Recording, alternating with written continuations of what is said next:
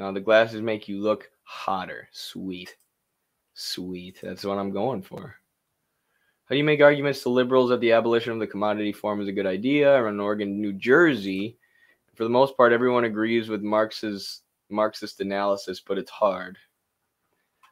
Well, you need to, unless you abolish wage labor, and unless you eventually, move away from the market system and commodity production, because all capitalism is commodity production in its highest form. Right? It's the highest developed form of commodity production. So you have commodity production before capitalism, but as it develops, it develops into the capitalist system, which is a system where everything is commodified, and where the sole goal of capitalists is selling as many commodities as they can to make as much money as they can.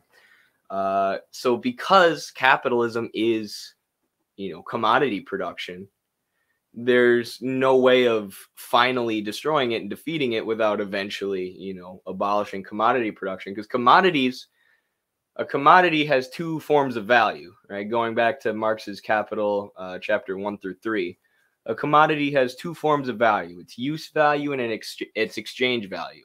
So its exchange value is obviously how much value it has compared to all the other commodities, which we measure as price, how much it can be sold for on the market. But its use value is how useful it is to people, how useful it is to the buyer, which is something that's not quantifiable, obviously. It's qualitative. And under capitalism, under the highly developed form of commodity production, they only care about exchange value. Production is organized for the production, sale, and sale of commodities to create exchange value, even to the detriment of use value, and often to the detriment of use value. Like if you look at the American healthcare system right now, it's the most perfect example you could think of. There's been like 100 rural hospitals within the past few years that have shut down because it's not profitable anymore to bring people healthcare in those regions, right? Even though the use value of healthcare, keeping people healthy, protecting the public health, is extremely high, it's extremely useful to people. If it doesn't make money, the corporations who manage production aren't going to bring healthcare to those areas that can't afford it and can't make them money. So the solution is to decommodify healthcare, right? Have healthcare that's publicly owned and based on the production of use values and the distribution of use values based on need, rather than in the production and distribution of exchange values and exploitation, which means the abolition of the commodity form. So, sorry, that's a super long answer. It's not an easy thing to explain, obviously.